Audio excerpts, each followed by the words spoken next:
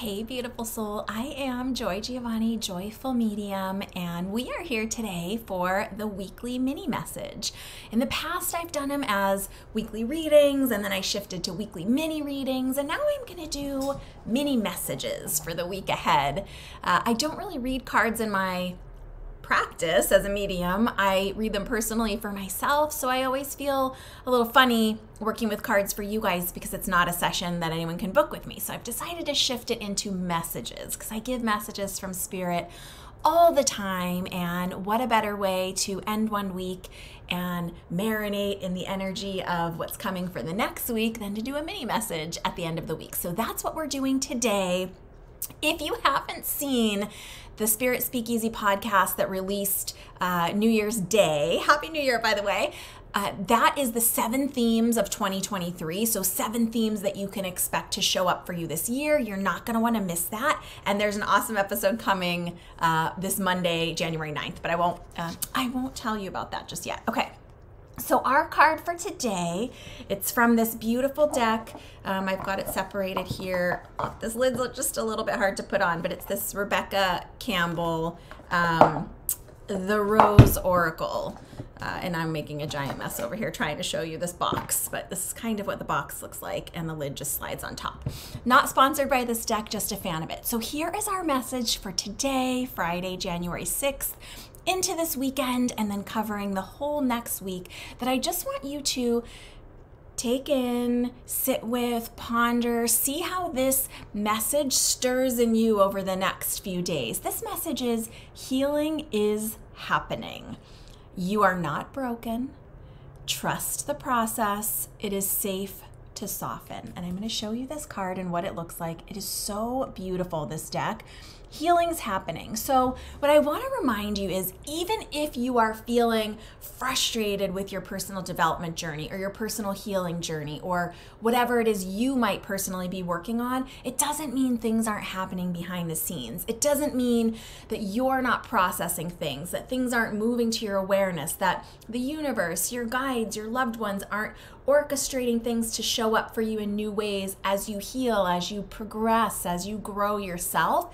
Even if you don't feel like you're seeing the results in the pace that you want, what you'll see in that episode, the 7 themes for 2023, is that this is a slow and steady year. So healing is happening, and truly you're not broken. We all have things we want to work on. We all have ways that we can fine tune to be the best version of ourselves and to continue to show up as our most complete and authentic selves, but you're not broken. You never have been.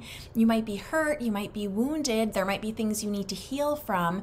And this card is just to let you know that healing is happening. Now, I feel like this might resonate with different people in different ways because, of course, we're all in very unique places in our journey.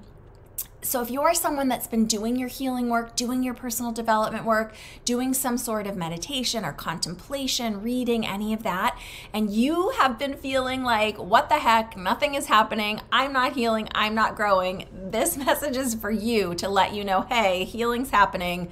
Calm yourself. We used to say, cool your jets.